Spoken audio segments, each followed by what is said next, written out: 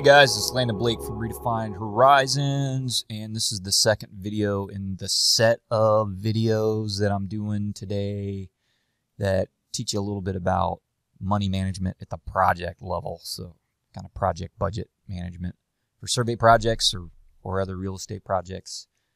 I'd like to do some other videos that teach you a little bit how to manage money across a small business, but we're not going to get into that today. So in the last video, I showed you guys how to add. We added some messages related to contract admin to the message board and attached some important emails. So those are either requests for costs or fee estimates for additional work on an existing project or approval of additional work.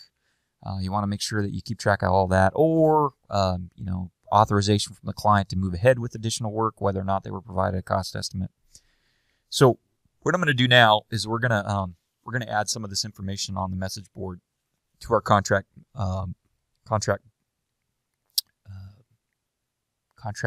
budget management spreadsheet. So let me pull this over, pull over my file explorer. So in the PM folder here, I keep this spreadsheet, contract project budget management spreadsheet, CPBM. And so I'm just going to open that up. So here it is. And I've done some videos before that talk about the spreadsheet, but just real quick, there's a few tabs. This is just notes and a timeline on items related to contract management. This is kind of a generic, high-level generic overview of the billing. This gets into the details of the billing, and we're going to come back and spend some time with this sheet in this video. This just kind of tracks work complete, what's left, gives you an idea of how much trouble you're in. If you've got a bunch of work left, you're running out of money. This tracks some extra work, and this is anticipated extra work tasks. Probably in this video, we may not get to this billing detail sheet. Probably in this video, we're going to update this notes and timelines tab, the billing tab, and we're going to update this extra work tracker. So let's start here with the notes and billing tab. What I'm going to do is I'm going to just drop this down, and I've got my message board filtered here. So I'm only seeing contract admin messages, and I'm going to basically enter the same information down here in my spreadsheet. And I probably won't do that forever. As I get more comfortable with Basecamp, I'll probably stop doing that. But not everybody right now in my whole company can get into my Basecamp. It's limited to my team, and I'm just going to go ahead and add it to this spreadsheet as well. And we're going to go in chronological order. So you can see I've already have this message from 11/16.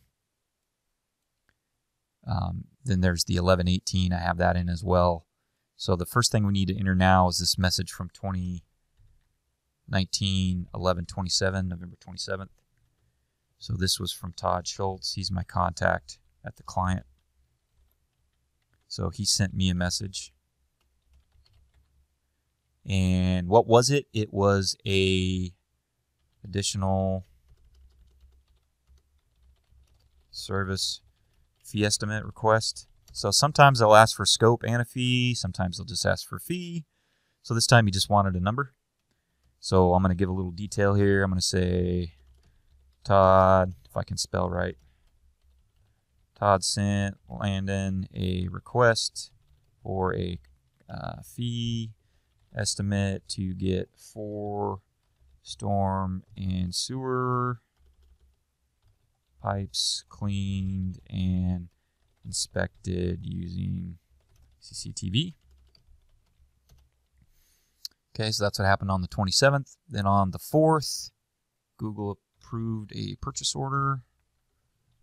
So again, this was actually from Todd to Chuck this time. That's the civil engineer I'm working with. And so we're going to say additional services authorization on this one.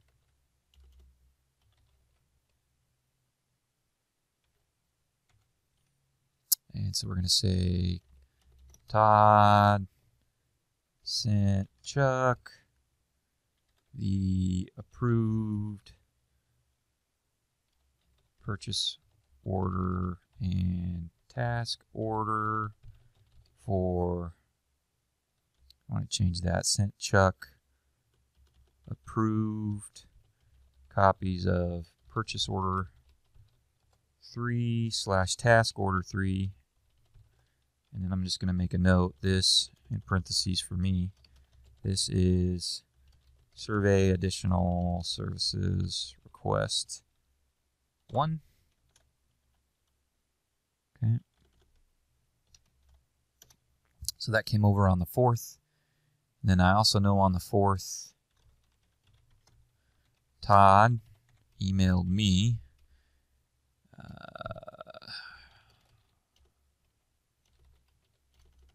so he emailed me and authorized me to do some additional work on another lease parcel. So I'm going to say Todd sent Landon a approval and instructions to prepare a land description package for a lease parcel.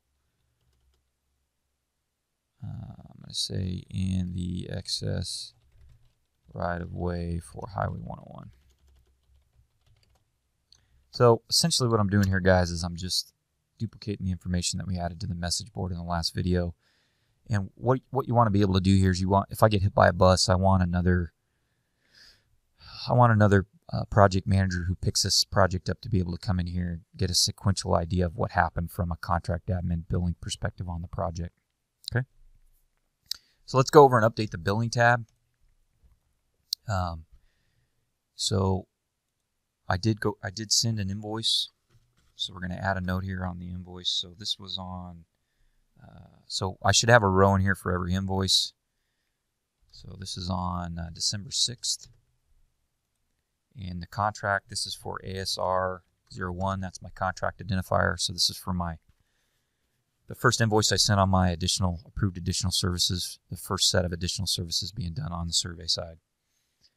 Okay, and the type, this is a survey additional services.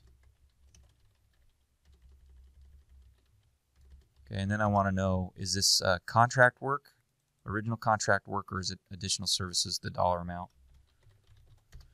Okay, and in this case, it's all additional services, and the dollar amount was $99.09. Okay, and then I'm going to put in my company's invoice number here, 191208882. And the status, this is not yet paid. Okay. And for notes, I'm just going to put first invoice for survey ASR 01. Okay. So this is kind of high level. When I get in here to billing details, I break this out a little more, and you're going to see that probably in the next video.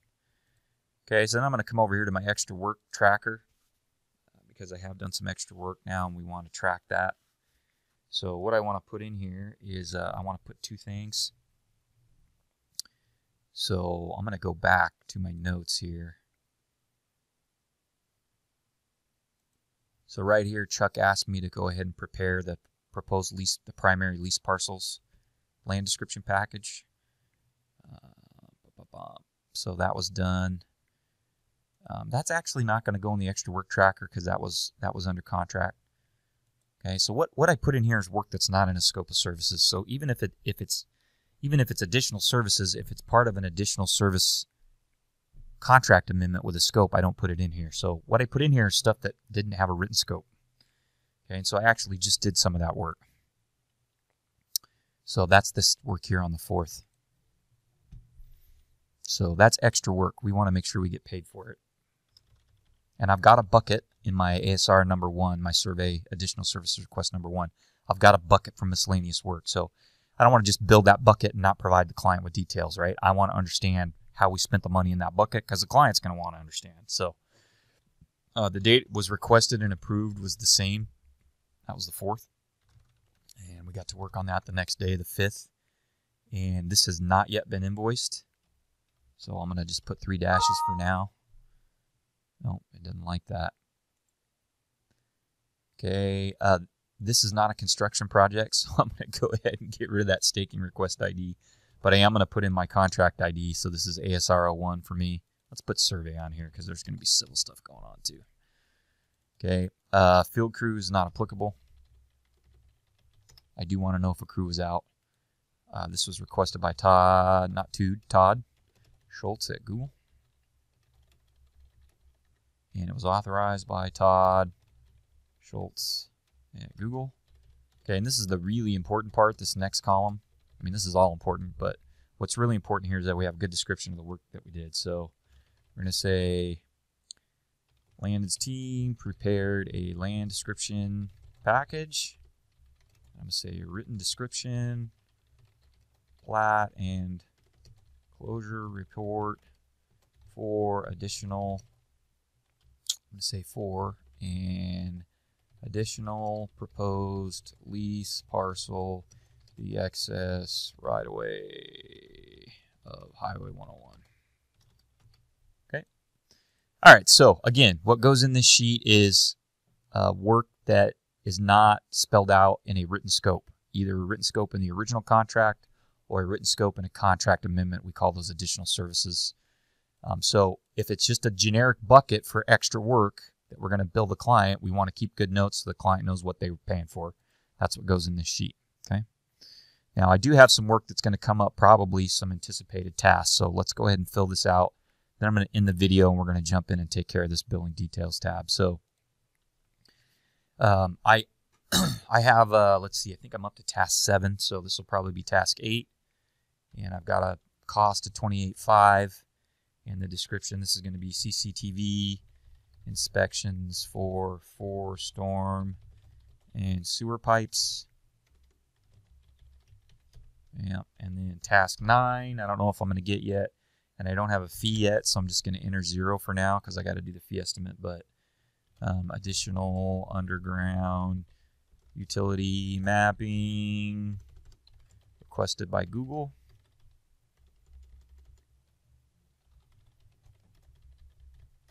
Okay, and then I'm going to have task 10. Something else they asked me for is work to complete 10 pothole, I'm going to just say utility, pothole excavations at as yet undetermined, see if I can spell locations. Okay, and I don't have a price yet for that either. So I'm just trying to keep track here of some extra work that I might have coming up on the project. Okay, and you can see it totals there, and I'll plug some numbers in here at some point.